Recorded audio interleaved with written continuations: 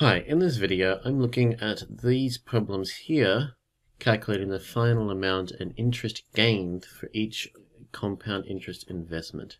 So we've got 4 different investments here that we're going to look at, and we're going to use our compound interest formula to do these. So let's get started with part A. So our compound interest formula is A equals P times 1 plus I to the power of n. So P is our principal. It's how much money we're starting with, which is $6,000 in this case. Little I is our interest rate per compounding period. So we've got 7% per annum for 5 years, and it doesn't tell us what the compounding period is, so we're going to assume that it's yearly. So we've got to divide this by 100 to turn it into a decimal, so we're going to divide by 100, and that gives us 0.07, and we would also have to divide this by how many times it happens each year, but it happens once per year, so there's not much point doing that divide. So we just get 0.07, and then n is how many compounding periods that we have altogether. So we've got 5 years worth of compounding periods, and then we would multiply by how many times it happens each year, but this is happening annually, so it happens once per year, so there's no point multiplying by 1. So now we can go and substitute into our rule. Our final amount that we're going to have, which is A, is going to be our principal, 6,000, multiplied by 1 plus our I, 0.07, all to the power of n, 5. So if we plug all of that into a calculator and get out our answer, we find out that the final amount is 8,000, a little bit neater, $8,415.31. So that's our final amount. Now, it also asks us for the interest gained. So we started with $6,000, we ended with $8,000. So our interest, I, is going to be that final amount minus off how much we started with, our principal. So if I have this much money and I started with this much money, how much did I gain? So I is going to be $8,415.31 minus off 6,000. So that means that our interest gained would be $2,415.31. So this is our interest gained. And that's part A done. So that's one question. So let's have a look now at part B.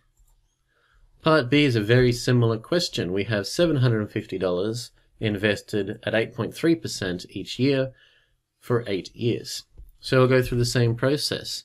We have our rule, A equals P, 1 plus I to the n, where P is how much we're starting with, 750. Little I is our interest rate, which is 8.3%, but I need that as a decimal, so I've got to divide it by 100. And then I would divide by how many times this is happening each year, but it's only happening once, so there's no point dividing by 1. So that gives us 0.083. And then n is how many compounding periods we have, which is 8 years worth of it happening each year, so multiply by 1. There's not much point doing that. Plug our numbers into our rule. A equals 750 times by 1 plus 0.083, all to the power of 8. And that gives us that our final amount for our second investment is $1,419.35. 5 cents. And then if we work out our interest gained, which is going to be how much we ended with, minus of how much we started with, we're going to have 1,419.35 minus of 750. And so that's going to give us our interest gained of $669.35. So they're the two compounding annually, just do it for each year questions. So now let's move on to part C and see how we do that one. So part C is going to be the same rule. It's still the same rule. We've got $2,760 invested at 3.7% per annum for 4 years, this time with monthly rests. So it's compounding monthly. So we've got to work out how many times this happens. So we go back to our rule. A equals P outside of 1 plus I to the N. So our principal is still the same, how much we start with, $2,760. So we have 2,760. Our little I is where it starts changing. We are investing at 3.7% per annum. So we've got 3.7%, which I need to divide by 100. But I also need to divide by how many times it happens per year. And we've got monthly rests, so it's compounding each month, and there are 12 months in a year, so we've also got to divide it by 12. So our little I is going to be 0.00308, and then with 3's recurring. So there's 3's forever after that point. And then we've got to work out N, which is how many times it compounds across the investment. So this investment is for 4 years. So we've got 4 years, and it happens 12 times per year, so we multiply by 12. So we've got 48. So now let's plug our numbers into our rule. A is going to be 2,760 times by 1 plus 0.003083 recurring, all to the power of 48. And so we work this out and we get $3,199.53. And so then working out our final amount, which is still the same calculation, what I finished with minus of what I started with. So I've got $3,199.53 minus of $2,760, which means that our interest gained, we gained $439.53. So now doing the same for our final part, part D. So D, we have $8,000 invested at 10% for 6 years with quarterly rests. So same rule, A equals P, inside of 1 plus I to the N. Our principal is still the number we're starting with, $8,000. Little I is going to be our interest rate, which was 10%,